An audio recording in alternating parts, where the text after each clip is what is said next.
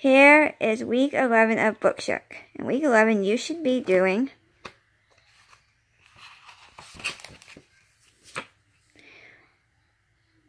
geography, culture, read alouds, language arts, science, reading, readiness, skills, and math, and others. It's a pretty cool program. It takes slowly, so we didn't even start out doing all that. See, look, here's just a few things we started out with, which was language arts, which was not even language arts, but isn't even added. And language arts and math had just recently been added. So the rest of it we've been doing throughout the year. So they slowly get you up to a big schedule, which is pretty awesome. I like the way they gradually do it.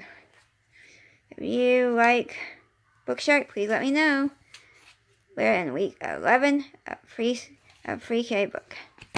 This is our readiness handwriting book. I highly recommend you start with this book. We've been clicking along through it. We are on page 41, and there are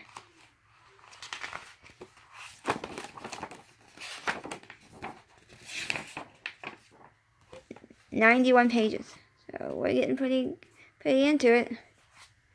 Here's that's it now. Sorry. Here's readiness. Here's the developing early learning book 2. We are now in book 2, and I don't have anything bad to say about it. Just pretty cool little workbooks to do. We are reading Straight Through Time. I absolutely love this book. If I had known about this book before Bookshark, I would already had this book. It's pretty awesome. You read to me, I'll read to you. Still plugging along in this book. We're still reading the Lion Storyteller Bedtime book. Stories from Around the World. Mother Goose, we're still reading. Carl's Animal. Language Arts.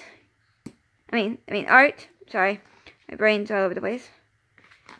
Still using this book. It's still a pretty cool book. And we're still doing our language arts that we just started last week. On week 10, and we're still doing it. We did the letter A, and tomorrow we start the letter B.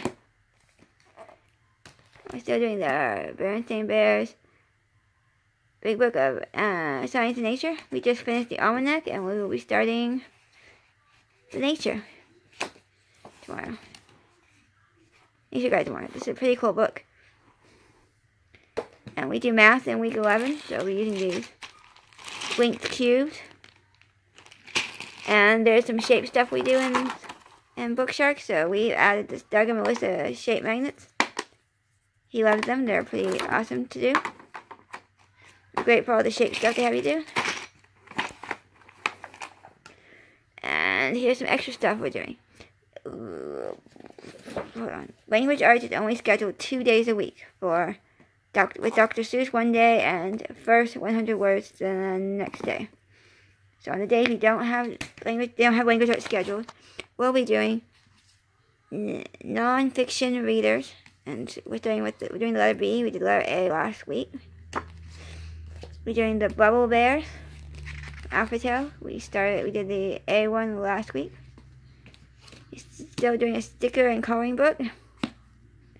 We'll still be doing a train sticker book, May's book, my coloring book, and it's dots you'll still be doing. So if you like School Zone, my coloring book from Kumon, May's book from Kumon, sticker books, coloring books and sticker books. If you have used the Alpha Tales books or the nonfiction readers, please let me know what you thought of them. If you like Dr. Seuss, please let me know. First 100 words from Usborne. There's a cool art book if you like it. If you like poetry, please let me know. If you like Usborne storybooks like these, let me know. If you like the Storyteller Bedtime book, please let me know. If you have or have read this book, please let me know. There's some great literature in here. If you like GK books, please let me know. If you like Developing the Early Learner, please let me know. If you like Handwriting Without Tears, please let me know. If you have used the Handwriting Without Tears Transitional to Kindergarten, please let me know. So I'm thinking about getting the prep book or going directly with the kindergarten book. Please let me know which one you like the best. And here's the teacher guide. And here's the Parenting Bear book. These are all great books. If you like Bookshark, please let me know. I would love to hear more about Bookshark Kindergarten and how you loved it, how you tweaked it, how you just absolutely loved it. Or didn't love it. Why it didn't work for you. I need to know. Please let me know. Comment down below and give me a thumbs up. Thank you.